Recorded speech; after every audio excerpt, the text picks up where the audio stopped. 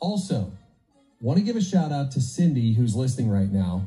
Cindy is listening in Sarasota. She said, I'm so glad to hear the weather is going to be perfect back in Dayton because I am coming back from Sarasota to Dayton. What'd you say? It's Dayton. It's not. It's Dayton. She's in Sarasota. She's coming back this weekend for Mix Fest.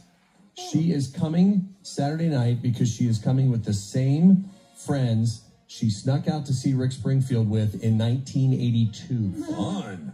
Yes. So her high school friends are going to be happy to accompany her tomorrow night. She's looking forward to a really fun weekend. And she said people in Sarasota think it's hilarious. She still listens to Dayton radio. Aw. And she said it's really funny in the winter when you guys are giving the forecast and it's 70 or 80 degrees.